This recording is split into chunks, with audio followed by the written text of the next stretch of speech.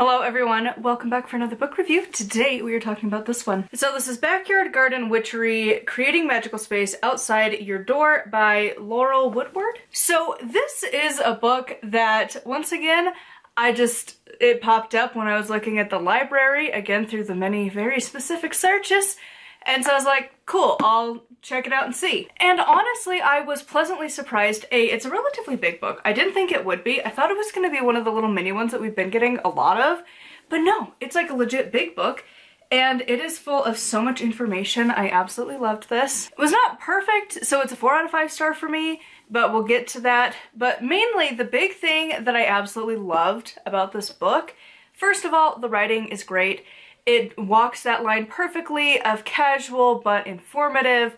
Again, there's some books that lean too on the casual side. It feels like a podcast. You're sitting down just chatting with somebody, which is fine if that's what you're into. I don't like that style very much when I'm going to an informative book. And then you have the opposite side where they're trying to be academic and they're really just trying to like show that they can be smarter than you. And they're like talking at you, not to you. And I don't like that style either. It's a very fine line. Honestly, the majority of authors, especially from like Llewellyn, do quite well for that. I think the editors kind of keep the authors in line and they pick authors that have that tone. I found it very common with them specifically that it just seems to work out pretty well. I'm sure there's some that haven't, but for the most part, I haven't had that issue, but I always like to mention that because, again, just the writing style, I love it. She gives her examples, but also gives you like a lot of random information that's very more mundane, but is so appropriate. Like, again, this is a gardening book, so there's a lot on how to garden that isn't just witchcraft, which when you're doing any topic where you're including random topic plus witchcraft, I think you still need to cover the initial topic plus the witchcraft side of it. And like, some books do not manage that well at all, but this one really did. She talks so much about figuring out like what type of soil you have, what your, I think it's like the hardiness or something area, basically how cold you get and like what's gonna grow there and like the different climates and stuff. Obviously it's gonna be mostly US based, but you could kind of figure that out wherever you are. I'm pretty sure it exists everywhere, but this is so good. Like, my favorite part of this book was at the end in part 2, where she goes over like all the different things. So you've got shrubs, flowers, you've got gardening stuff, so you've got like your herbs, but also like your veggies. And like, there was so much in there that was like common stuff. Because so often, a lot of these witchy books have like really random stuff that you're like, cool, but like not appropriate for like where I live and it's not really common and it's like you've got to go to a store to get it. There are a few of those that are not like easily found, but there's a lot more that are. For example, like the veggie section, there's been so many times I've tried to do kitchen witchery and I have gold in my books and it's not listed and you're like, I can't remember like some of them, and like this doesn't have a lot of fruit, which is a bummer, but then I looked at the back of the book and it has this little thing and it's like, hey, did you know that she has a book on kitchen witchery? So now I gotta go find that book because I was like, this is so good. Like, first of all, this one talks about like in each of those, like for example, like how to grow broccoli and like the gardening side of that, and then also like history and then magical uses. And every single one had that. It was so good. Like, that section alone, like part 2, where we're going through flowers, and not just like really random ones too, but it also talks about like sunflowers, honeysuckle, daisies, roses. Like, there are just so many that we see all the time when you go to like the nurseries and stuff, especially now where it's like finally warm. Like, it's so many of these plants that we have around that she talks about in here. And again, it's care plus magic. And I absolutely love that. The downsides of this book, there's not a whole lot. There was just 2 spells, kind of back to back, I think.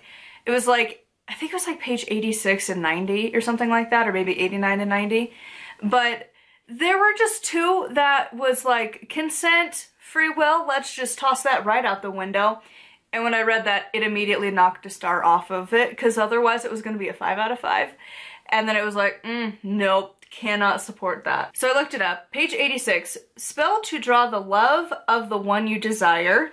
Yes, it's for a specific person. So let's just throw consent right out the window. And then on page 90, there's apple blossom compulsion spell. Also consent just thrown right out the damn window. So I don't love that. Anytime a book is going to do something along those lines, immediately I'm just like, no. Like, I have issues even doing like healing spells on people when you haven't, like, on any kind of consent. If they're actively asking for prayers and positive thoughts, to me, spell work would be included in that. A spell and a prayer in a lot of instances are going to be pretty much the same. You're asking for other forces to intervene, and so a spell is just another way of doing that. And so for me, like, that's a fine time. They've already asked for outside help, but if they haven't, don't do that. And let alone these, where you're like, okay, that's, all the flags are flying and they're all red. Like, it was not good. Other thing is that there was no conclusion. And it's a little pet peeve of mine, but progressively it just gets more annoying every time. I don't know why books are skipping a conclusion. It's so weird. Why not just conclude the book? Because you'll just be reading along, doing your thing, and then suddenly you're like, and we're at the end, I guess. Because it's like the bibliography or the acknowledgements or the index, and you're like, oh, okay, I guess we're done with this journey together, okay?